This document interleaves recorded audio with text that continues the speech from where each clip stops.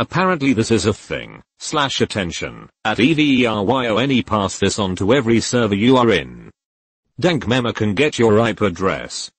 This announcement was verified by Discord earlier on September 4th.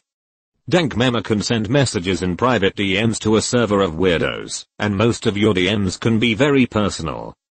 Due to this, we are not going to risk both ourselves and another people getting hurt of having their personal information out on the internet because of a Discord bot.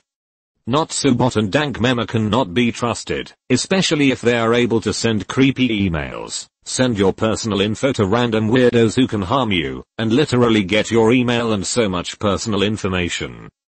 Do not add Dank member and NotSoBot on your servers, we are warning you. We are not going to add further details to scare or creep out anybody, but this is true. They have done some weird crap.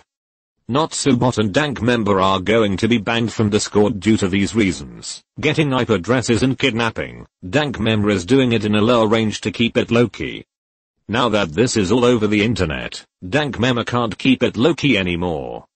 These bots are very dangerous. This is for your own good. NotSoBot and Dank member should be removed from your servers.